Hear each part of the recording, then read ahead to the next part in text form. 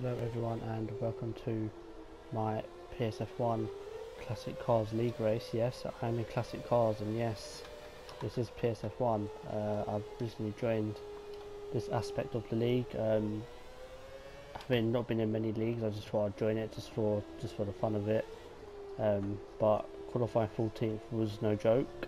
I literally done zero practice. I'm going to be honest, I forgot about the race until I do believe it was mid-afternoon today, so I just didn't have time to practice. So I'm going to be starting 14th. I did do a lap in qualifying, but I did get it invalid. At some point you are going to hear me talking or sighing, so I do apologise for that. But one other thing before we go lights out, I've recently joined another league. I've joined back to F1TSHUB.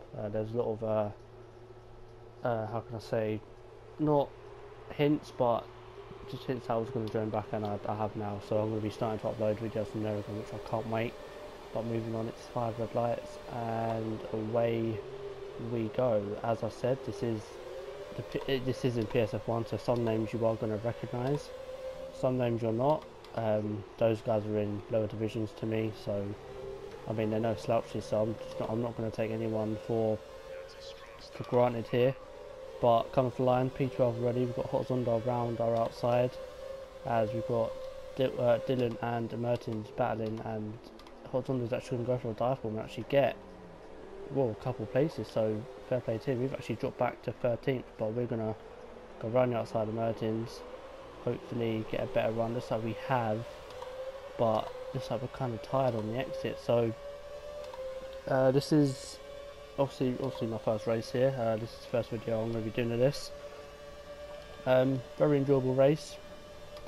I hope that everyone here will enjoy it, that is watching it. But actually that's Zonda go for a dive bomb on Dylan. Dylan is going to rejoin, and I do believe slot back behind Hotzonda. We're going to take advantage of this because we've just got better straight line speed. I don't know why or how, but we're going to have a really good run on Hotzonda. And I knew Hotzonda was going to go in too deep, so we sort of let him have it, but it's still there, but he just doesn't give us the space we touch, and we do get the move done a bit.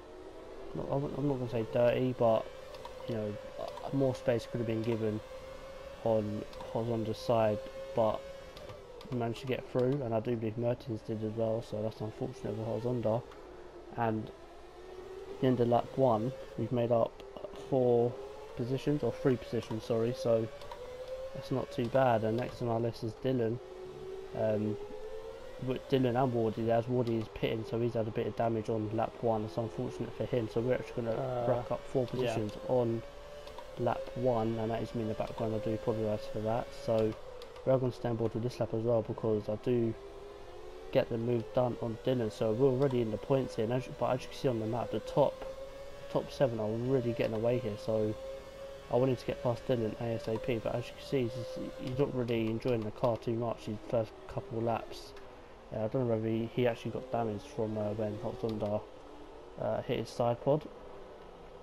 I don't know, but it seems to be going wide, and we're going to take full advantage of this. We get a much better run out of the hairpin, coming down the long straight, just having a much better run again. So I don't know what's going on with my straight line speed, but I'm not going to moan or groan too much. As under braking, Dylan is still on our outside, so we have to give him space. He's still there on our inside, we have to give him space again. But I do believe he got on the curb on exit, the curb on the inside of the apex, and just lost all the momentum, and we managed to get past Dylan into 8th place. But next is Samurai, who is in that top 7, so if I catch him, then I'll manage to maybe even sneak a podium this race, who knows. But as I said, next up is Samurai. I do believe he's at 3-4 seconds up the road, so it's going to be very tough to catch him, but let's see how long it takes if I do catch him. And yeah, lap 8, so 6 laps to catch Samurai. I mean, I'm not going to lie, I thought it'd take a lot longer than this, but anyway, we're going to move on. But I do believe Samurai pits. Yeah, Samurai pits, so my initial thinking at this point was maybe just try to go for an overcut, because I've done no practice, so I wasn't really losing too much in terms of position or points or whatever, because I'm not really in the championship as I am with other leagues or F1 and PSF1. So I knew that if I just try to overcut everyone and maybe set good laps, it might pay off, and we're actually going to come in to lap 10. This is, well, at this point this was the fastest lap of the race, so as you can see only 2 cents down on our time, so we're not losing time to our best time set. I do believe that was on lap 3 or 4, I do believe. So I mean, at this point I really start to get in the groove of how the car felt, what corners to push on, what corners I sort of had to be hesitant on the throttle. But yeah, I mean, if I did a little bit of practice I maybe could have qualified a lot higher than what I did. It's just unfortunate, but first race here, I'm not going to complain too much. But yeah, this is the fastest lap of the race so far. Looking back on it now, it was a very good lap, but you're going to see at, I think, parts of this race that the fast lap just gets absolutely wrecked. But yeah, I mean, at this point in the race I felt nice. I felt like I knew the car well. I knew obviously the setup I didn't really change my setup to what I would usually use on the 2017 cars, but I do believe I changed downforce to a little bit higher, because also I didn't want to take the risk of my lower downforce of being absolute bust in the corners. But for the most part the car felt really nice, mostly in the third sector, so I think I actually started running higher wings than what I should have. But I'm not going to complain, because this was my first official race. I didn't really want to mess up. As long as I scored points I would have been happy. So I mean, to be in second place and potentially be in, I do believe, is 7th or 6th, so starting last I'm going to take. But this is going to be fastest lap of the race. As you can see, purple lap now. So yeah, it's purple lap by not even 10th, but it's still a purple lap. I'm still going to put it in the video. And yeah, I do believe now it is time for, I do believe I'll pit at the end of this lap, so I'll see you then for my pit stop. So I'm not doing too bad at the minute, but we do decide to come into the pits at the end of this lap. Tyres were on 41%. I knew I was starting to lose a little bit of time at 2 of the leaders, but starting last, I can't really focus on the leaders too much. My main aim was to maybe even sneak a top 5 finish, but we're going to come out of our pit box, still leading, but as you see there, Lego and Juan going past. You'll recognise them two from F1, and Sophie from F2, and Tezar is in F1 as well, and Trizzy, I mean, is fighting for the title in F2. So I mean, a very mixed up field, but you know, it's my chance to race with guys who I wouldn't normally race with. And there's Cartin, who I do believe is the championship leader, so he's proved himself in this league. Let's just hope he can do it in the F1 league, because at the moment he's actually fighting for relegation, so that's going to be a bit unfortunate for him. But as you can see, I'd sort of tapped his Cartin's rear, and that's actually made him have a bad run. We're going to take advantage of that, so we're going to obviously have a better run than him on fresher tyres as well, so we're going to get the move done before the tight chicane. I'm going to say chicane or tight left right. I don't really know what to call that section of corners, but we're going to get the move done on Cartin. But we're going to stay defensive, because I thought he was actually going to go for a move here, but he didn't.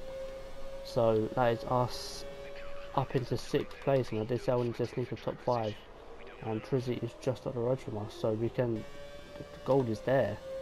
But yeah, I mean, lap 15 now, so not really took too long to catch Trizzy. As you can see, we go for a little bit of a move down Trizzy, or around Trizzy's outside, but we just get a bad run off the curb, and he manages to keep P5.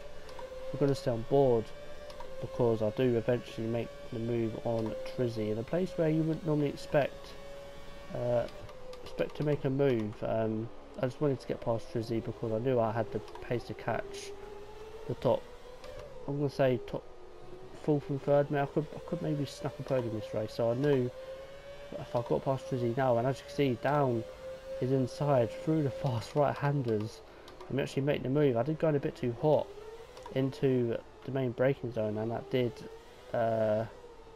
force Trizzy off, so I do apologise for that. But we do make the move up into 5th, and as you see, lap 21, where everyone else is pitted, so obviously going for the overcut last stint worked, so I thought, why not do it again? You know, if it worked, then why not? And you'll see how much it benefited me doing this, as Lego sets the fastest lap, and Juan at this point was actually falling back to Lego, so I don't know what happened, whether they had a bit of contact or whatever, but Lego proving his worth in this league and in F1 league, so Lego being very dominant here tonight. But Juan is no slouch, so I expect him to close the gap up again as we come out the pits, and that is actually Sophie behind us. So Sophie was actually battling with Tezza before we pit, and they were only about 1 or 2 seconds up the road, so to overcut her, I was very surprised at this. And obviously Tezza there, so they must have had obviously battle when Tezza pit, but we're not going to moan too much. And it's actually taken us the last lap to catch up to Tezza. Now Sophie was still there, and obviously big factor on Abu Dhabi's time penalties. I do believe I had 6 or 9 seconds worth of penalties, so I wasn't too confident of getting third. But I mean, the fact that I started last and I'm now fighting for a podium, it was insane. But Lego is going to cross the line in first, and Juan's actually going to set the fast lap on the last lap, so fair play to him. And we're going to come across the line right behind, almost losing out the last corner, while we're going to come home in third. So Tezza having a nightmare in penalties, but she's actually going to drop to 5th as Sophie takes 4th. And yeah, you can see there Tezza having 15 seconds worth of penalties, and Juan as well. But yeah, that's been PSF1 Classic Cars League. I'm going to try and upload this every Wednesday. But yeah guys, that's been the PSF1 Classic League. The next upload I'm going to do is PSGL, so I'll see you then. Thank